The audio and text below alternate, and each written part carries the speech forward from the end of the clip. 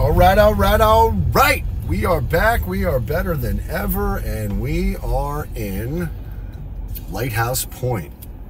And welcome. Today's video is going to be all about a tour through Lighthouse Point, so I can showcase some of the most immersive content that you are going to find out there, which will showcase what living in South Florida is all about. Now, if you are new to the channel, welcome. My name is Chris Igoe. I'm a full-time, full-service realtor with an all-star team that services all of South Florida, and I make this content to showcase, obviously, exactly what it's like to live here, but help you make the best decisions for yourself, for your family, and for your financial bottom line. Now, Lighthouse Point is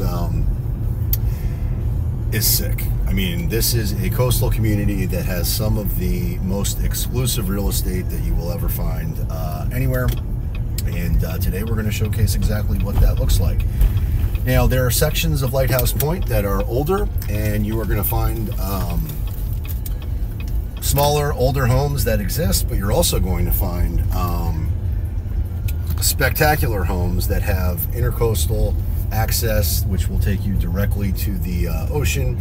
We are very close to the Hillsborough Inlet, and so those homes are going to be a premium. They are very scarce. There are not many homes that, okay, I'm just going to show you exactly what that looks like.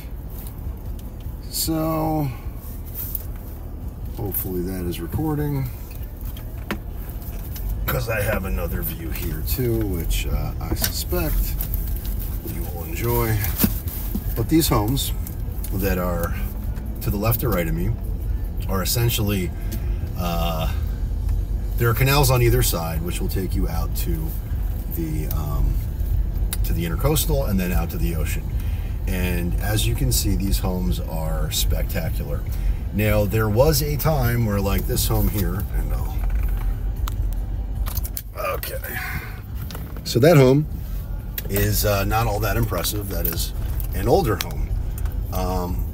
Not that there's anything wrong with that. It's great, but there are older homes, older homes like that exist, and if a developer can go in there and buy that home at the right price and then build one of these monstrosities, they are going to do that. And there are lots of people, not just investors, there are lots of people that are cash rich right now and are doing exactly that. So it's not uncommon in Lighthouse Point to see, so like this home in front of us, older, looks like the roof is shot, right next to an incredible home that is a heck of a lot newer. And you're going to find those opportunities to live the coastal lifestyle right here.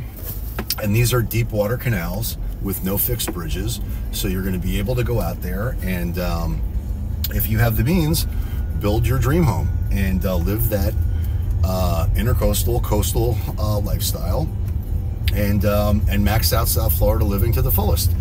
Now, that's going to cost, like you can see, there's a sailboat in the back of that house, which how cool is that, right? And there's lots of different opportunities.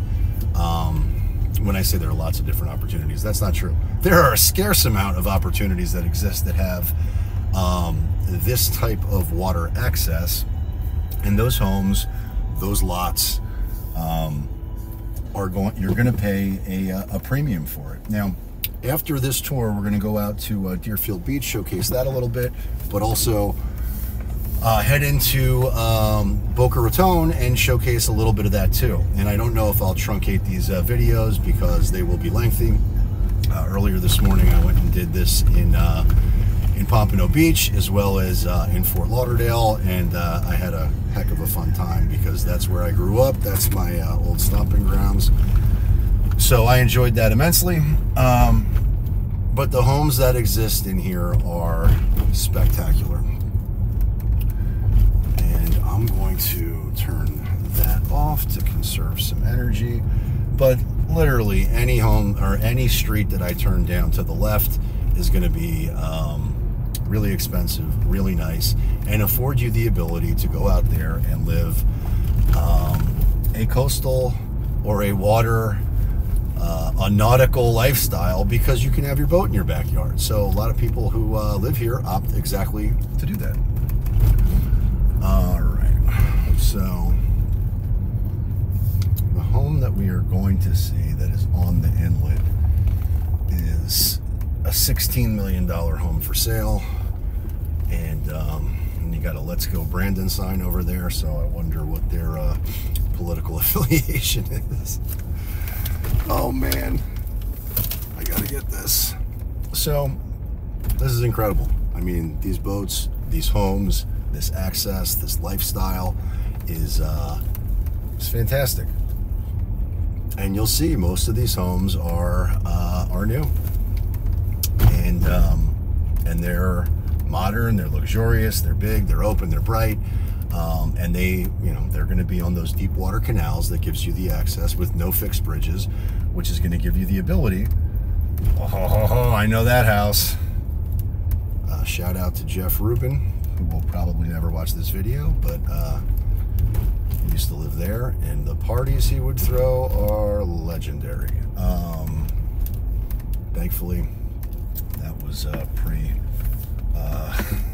iPhone era, where content could be recorded and you could be blackmailed forever. Not that that would apply to me at all, but nonetheless. One of the downsides of living here, or one of the cons, if you will, is that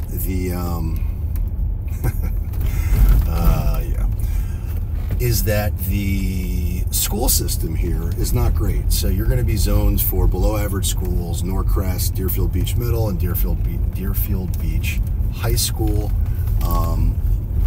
None of which I suspect the children who live in this community go to, because they're subpar, and the people who live here are affluent and have the money and the resources, and they're going to opt to go private.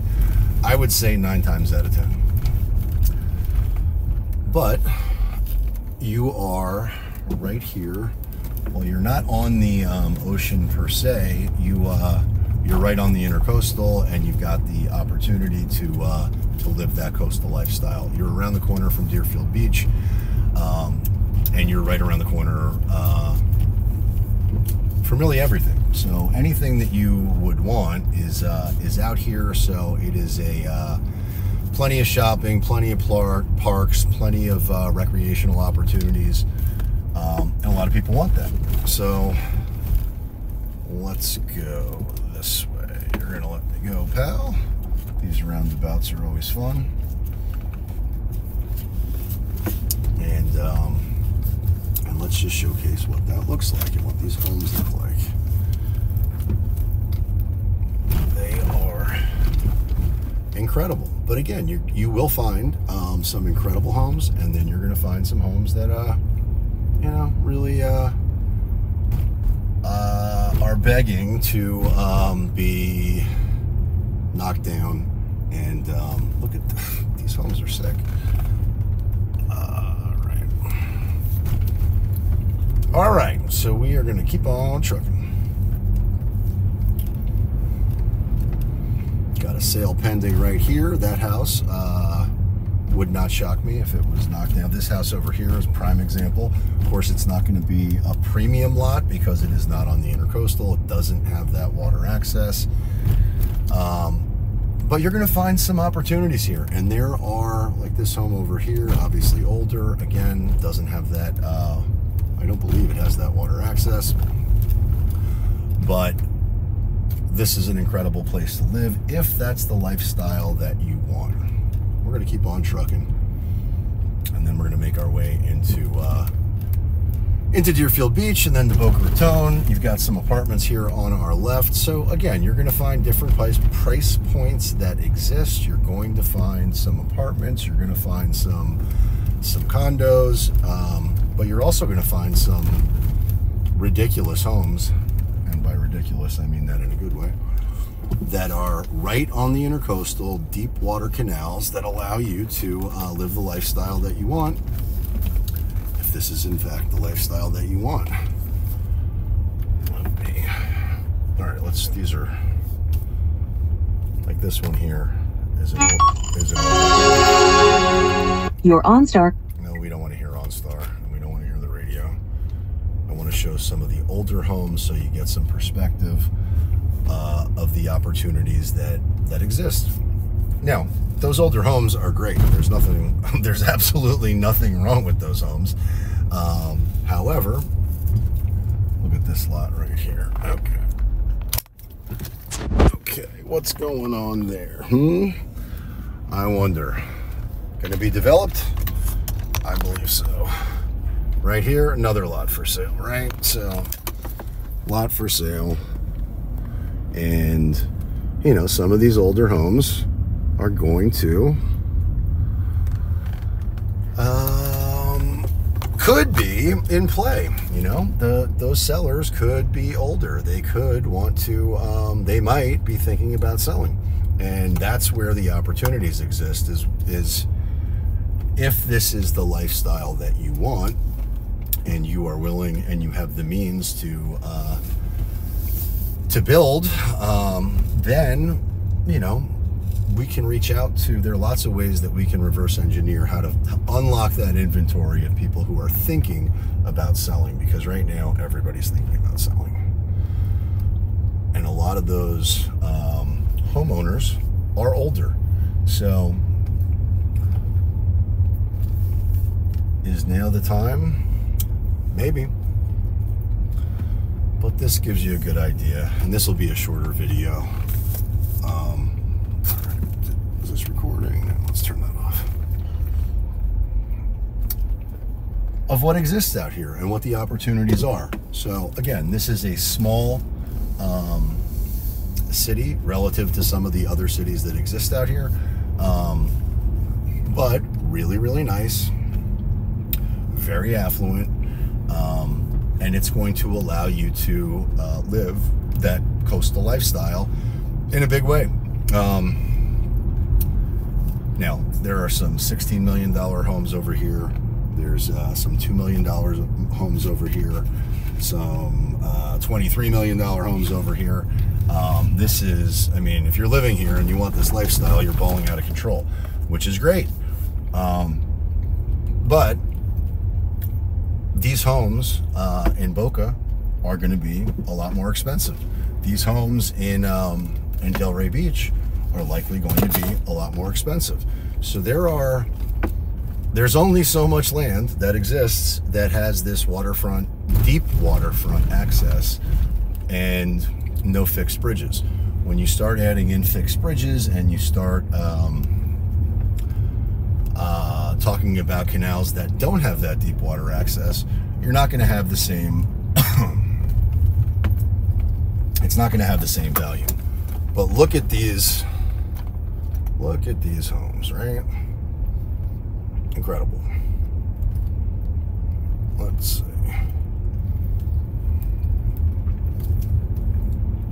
And again, newer, bigger, open, bright. You got an older home over here, you got a lot for sale over here. All of these opportunities are in play because everyone from around the country and around the world that wants to live this lifestyle, you know, it's a scarce amount of opportunity that actually provides it. So this is one of the areas that exists that does, and I just wanted to ensure that you got to see it. So this house here if I had to venture to guess, I'm saying it's somewhere between $16 and $17 million. Same with this one over here, maybe more. But then next to it, you've got an older home.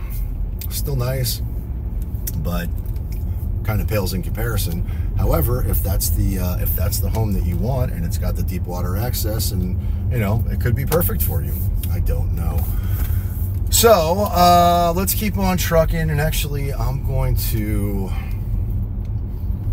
cut this short because I want to save battery, and I don't want to I want to be able to shoot the other communities too. Deerfield Beach is coming up next. It's very nice, and then we'll trend into Boca, which is super nice. Not that this isn't nice, but the areas that are around the homes and the opportunities as far as schools are concerned, it's you know, it's no comparison to Boca, or actually Deerfield Beach is a little bit iffy too, but it's nothing like Boca. Boca, you're going to have the best schools and and it's a lot more expensive, a lot nicer. Okay. And again, arguably, depending on what your vantage point is and what you want. So I'm not trying to poo-poo Lighthouse Point by any stretch of the imagination, but it's just it's a known fact that Boca schools are better than Deerfield Beach schools, which is what Lighthouse Point is zoned for. So I think I started this before and I never finished the thought, and it's because it's easy to get distracted when you're when you're touring communities. But I do want to say inflation is through the roof, right? I started talking about this in the last video, and we're at 7.5%. That's not the real number by any stretch of the imagination. It's higher than that. Lots of variables aren't accounted for, and so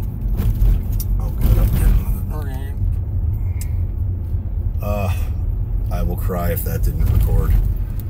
Oh boy, I gotta pull over and make sure that that video actually saved, because if it didn't, that's gonna genuinely suck.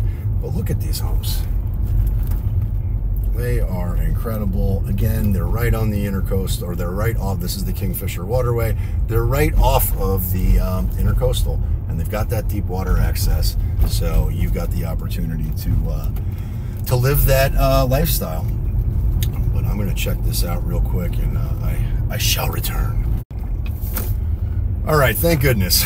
I got freaked out there a little bit because I was afraid that I didn't save it the right way. So we're still in Lighthouse Point. We're going to head towards Deerfield Beach, and I do want to finish the thought, because this would now be the second video I didn't complete my thought as it relates to inflation.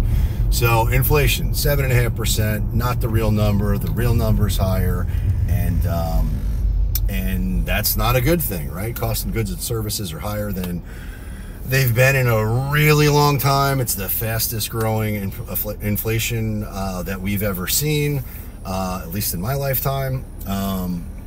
And with that, the government is trying to, the Treasury is trying to curtail that by raising interest rates.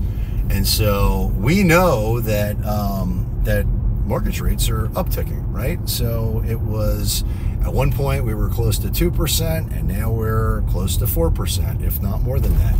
And which again, historical context is lower than, historically it's lower than lots of times. So it's still cheap relative to historical perspective.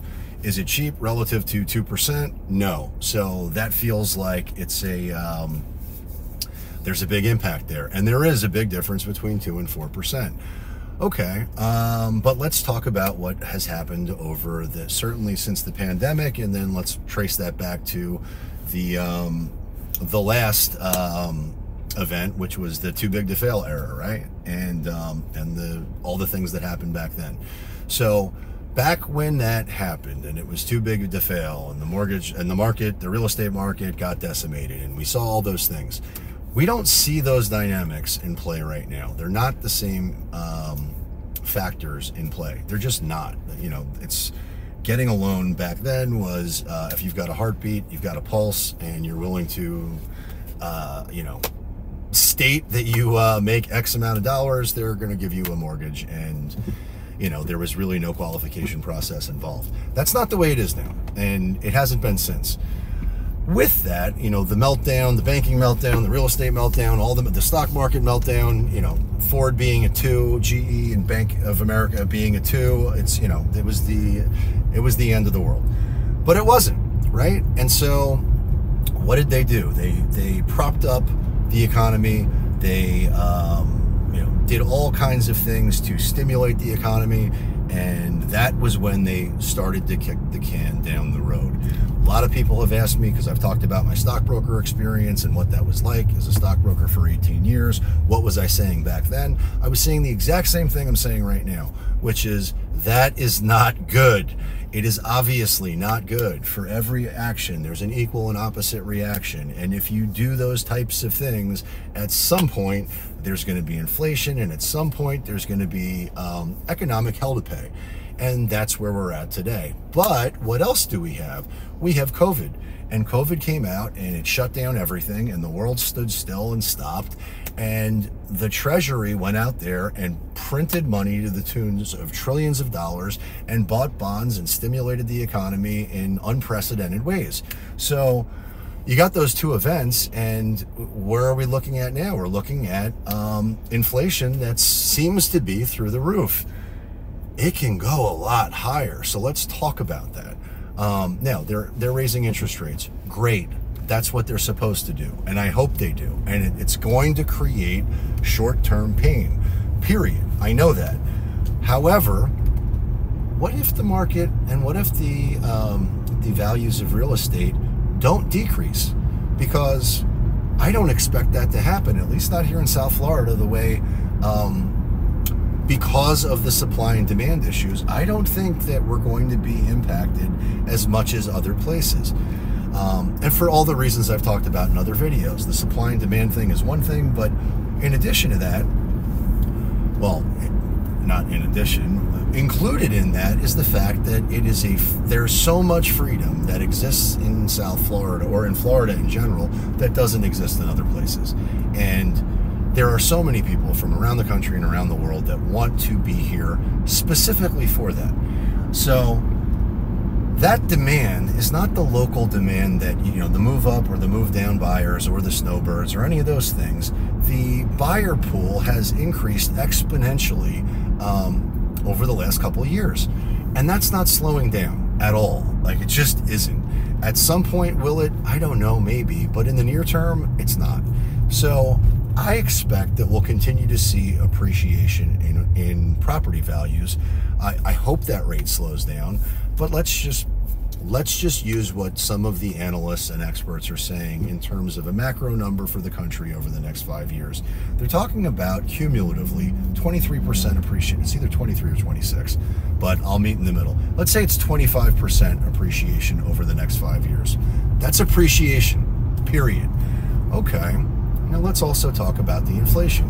The inflation, the cost of goods and services, is going to go higher, but interest rates are too. So what does that really mean? If interest rates keep going higher and home values continue to appreciate, although negligibly compared to the last 2 years, maybe it's more, I don't know. I would argue we're at the start of the bubble, not at the end of a bubble, but that remains to be seen. Nonetheless, if you're out there today and you've got the ability to buy and lend or get financing at 4% at, I'm making up a number here, but let's just $1 million, okay. And then, or use any number you want, it's the same concept. And then over the next few years, real estate values continue to appreciate, even at a smaller rate, but you're waiting because you're scared and you don't know what to do. Well, when you do choose to buy, you're not getting that 4% anymore. You're probably paying 6% or 7% or 8% or whatever percent, but it sure as shit isn't going to be 4%. So what does that mean? It means you can buy a lot less house, a lot less property, a lot less anything. And so why do they call real estate an inflation hedge? Because you're locking in your payment at a certain rate for the next 30 years. If you can do that today at 4% and the trends continue the way I expect they will, at least local to South Florida, when you want to buy a home a year from now and it's more expensive and your rate is now 7%, well, everything else is more expensive too. So, you're hurting yourself financially. And